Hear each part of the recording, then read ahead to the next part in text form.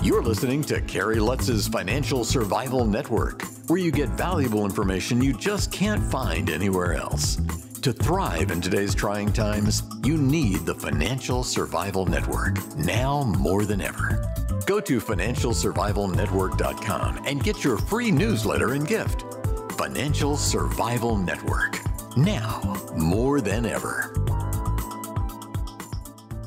Welcome. You are listening to and watching the Financial Survival Network. I'm Kerry Lutz. Well, let's take a look at housing. And, well, basically the market looks like it's heading down. Mortgage rates are kind of lower as well. So will lower rates really improve housing?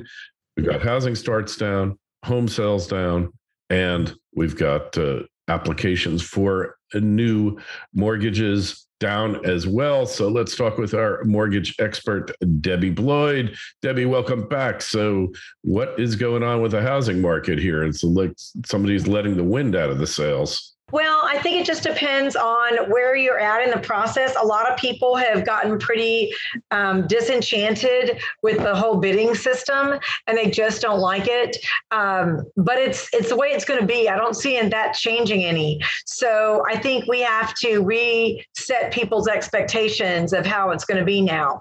Now there's always a short supply because rates are so low. Everybody wants to jump in. You know, Kerry, rates are going to be higher next year. So if you're going to buy, you should buy now. Rates could go up 0.5 point to 1 point next year. So you'll be able to buy more house now for the money. You just may have to compete more for it. All right. So what's the Case-Shiller report looking like? What's it telling us now? It's telling us that the numbers are up in the top 20 cities across the United States of anywhere from 5 to 20%. So depending on what city you're in, you may be paying 12% more than you did last year at this time. But most of appreciation is going to be on this hype. Now, will that appreciation stay 5 years from now? Not sure. But right now, it just shows that more people are buying at an increased rate because people are going over asking price in a lot of these cities. You know, Seattle is very busy. Texas is very busy.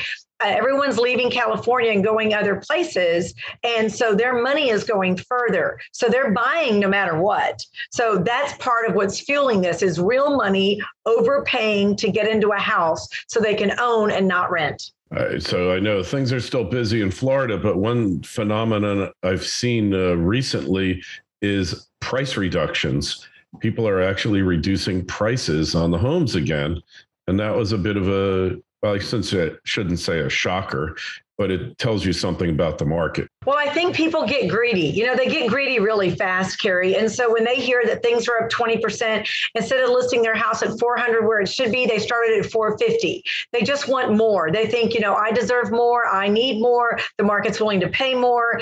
And then a lot of these houses, Kerry, are not up to snuff. You know, if you have an older home and you haven't continued to upgrade it and put all the latest amenities in it, you're not going to get top dollar. So it's what you're comparing it to. Now, if you have a 5-year-old house and you haven't done anything with it, and there are people buying new houses, you think your house is pretty spiffy until those people don't like it because it's been 5 years and there's new toys in the house. So I think it's relative. Everyone thinks their baby's cute, but when you line up all the babies, there's always definitely a beautiful one and then some not so pretty ones. And those parents love them just as much. I think we're doing that with our houses as well. Yeah, well, all my kids were always the best looking kids in the Of course. So I'm going to debate about that. Well, I bought a house, was the 4th house I bought that was actually built in 1990, the year 1990. Wow.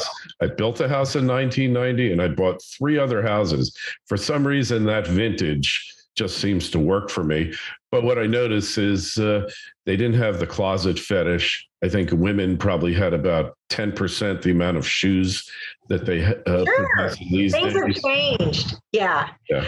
Yeah. So if I've got people that have got their houses up for sale now and they have done a price reduction because, again, they've lived in it 10 or 12 years and it just hasn't kept up with the style. It may be the wrong color paint. It may be whatever. And some people want, when they compare that to a brand new house that's move-in ready, I think when you moved, you were move-in ready. So you were happy about that. Most people don't want to move in and then rip up floors or repaint.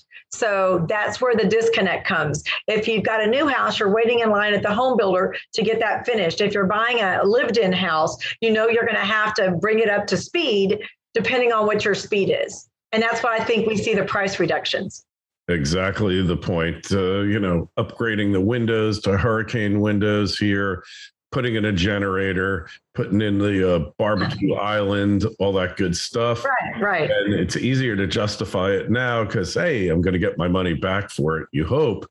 But, what happened here in Florida in like 4 months, prices went up by 25% and new home prices went up even higher. But it's unsustainable. It can't continue on that way. Well, I think it will level out when people quit moving around, but we're going to be moving around the next few years. A lot of people are trying to take new jobs. They don't want to go back to the office. They're rethinking their lives. There's a lot of people going through divorce now. A lot of people have had kids since COVID because of COVID. They were stuck together for a while. So we have a lot of families changing. And when those families change, that means housing changes because of all of the parts of a house. The windows are more 2x4s are in short supply and they're doubled in price, even though 2x8s haven't. 2x4s have, and most contract home builders for big production builders use 2x4s. So a lot of those production builders are having to expand their prices. Now, they may come down in a couple years, but once they get that threshold moved up to here, it's only going to go up higher. They're never going to go back down. Why would you ever go back down and ask less? Yeah, right. We have this inflation too that's taking place. Like you mentioned, the components of building a home, and a lot of stuff is in short supply. These windows, it's like 4 months before I get them installed. The generators they seem to have. I was blessed with needing a new hot water heater that I managed to get in an hour, but all these systems and everything. So, but housing affordability has been taking a big hit. It's going down. So that's got to have something to do with it. Just like cars. I rented a car I took my car into the dealer and they had a enterprise rent-a-car right there where they give you a car. And they told me they're not buying new cars because they're too expensive. The car I had on it was in good shape, but it was 40-something thousand miles. You used to get in a new car and you'd be the first one to drive it. It had like 6 miles on it, but not the case anymore. Don't just survive, thrive. The Financial Survival Network. Arcana Corporation is on the verge of bringing the world's highest grade silver mine into production. The Revenue Virginius mine in Colorado has proven improbable silver reserves grading nearly 37 ounces per ton silver with an all-in sustaining production cost of only US $8 per ounce of silver. The mine is fully permitted with infrastructure already in place, and the company has announced they plan to commence production in 2020. Achieving successful production usually results in a significant upward share price re-rating on the Lassonde curve. Arcana trades under the ticker AUN in Toronto and AUNFF in New York. To learn more, go to arcana.com. That's AURCANA.com. This is the Financial Survival Network, the information you need to thrive now more than ever. Kerry, everything is getting more expensive. Your food's going to be more expensive, and we're checking ourselves out. I mean, I went to CVS this morning and I checked myself out. You couldn't find a worker in sight. You order at the fast food restaurants, you order from a little digital menu.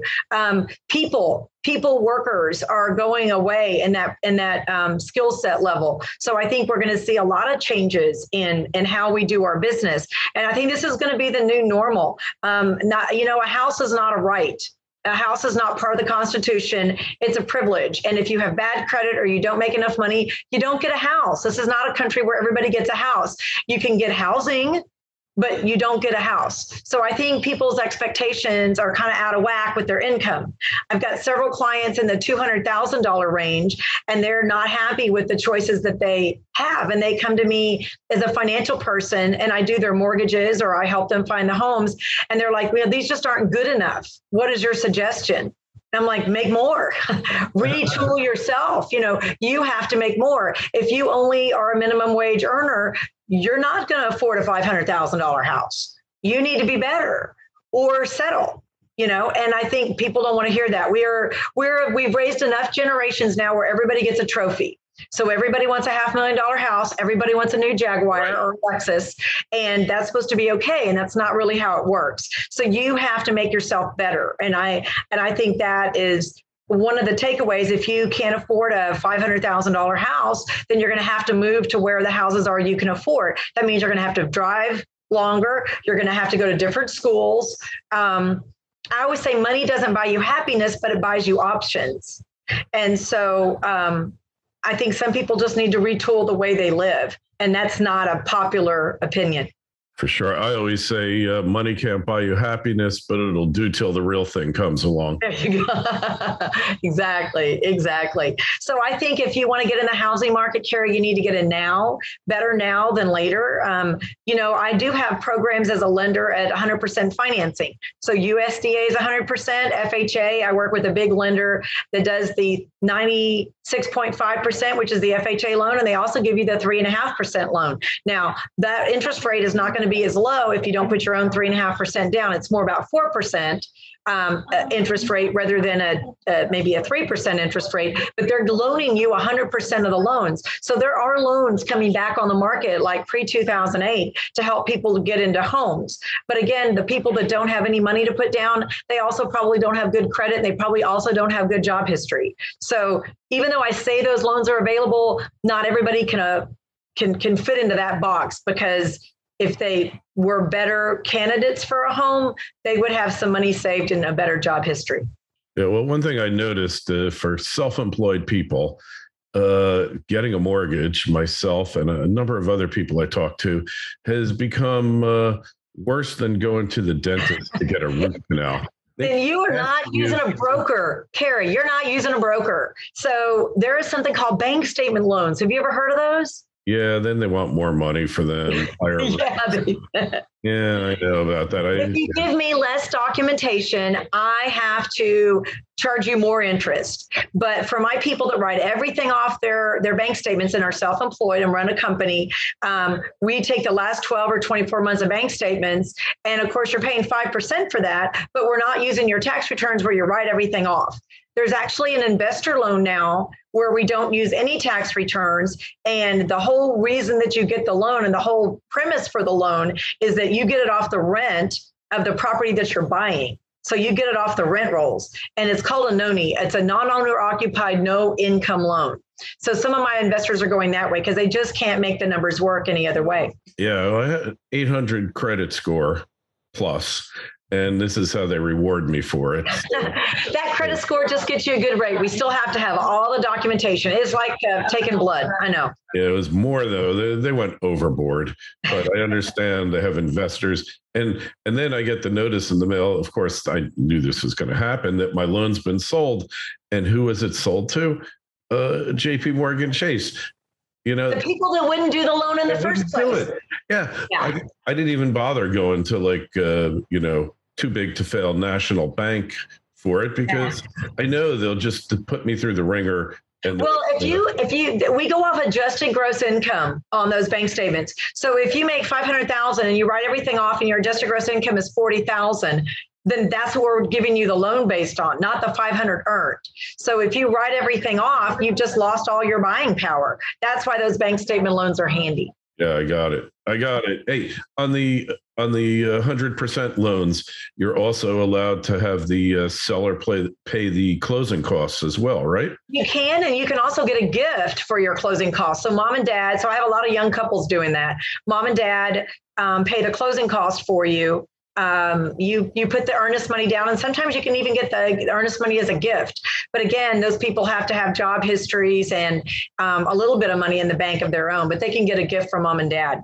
So they're basically getting everything for free. And again, not everybody can qualify for those. So it's not like we have hundreds of thousands of people applying for those, because most can't get in that loan. Yeah. All right. Well, that is interesting. Well, Debbie, people want to find out more about you and what you're doing, connect with you on the web. How do you do it? I've got a lot of places. They can find me on Facebook or Instagram at DLB Mortgage Services. I'm actually on TikTok. Are you on TikTok yet? Oh, if you're on it, I got to be on it too. You got to be on it. You got to be on it. The kids are all on it, but I just talk. I don't dance. So on TikTok, I'm on Dollar Diva Debbie, and then they can call me anytime. My number is 979-220-3018.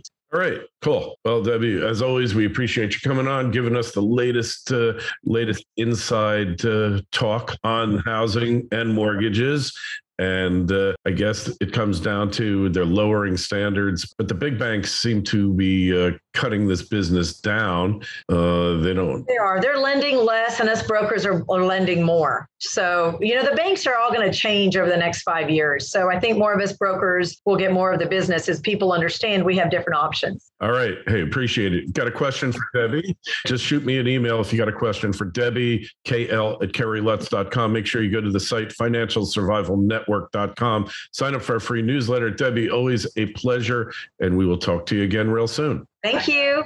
Thanks for listening to Kerry Lutz's Financial Survival Network, your solution to today's trying times. For the latest, go to financialsurvivalnetwork.com. Financial Survival Network, now more than ever.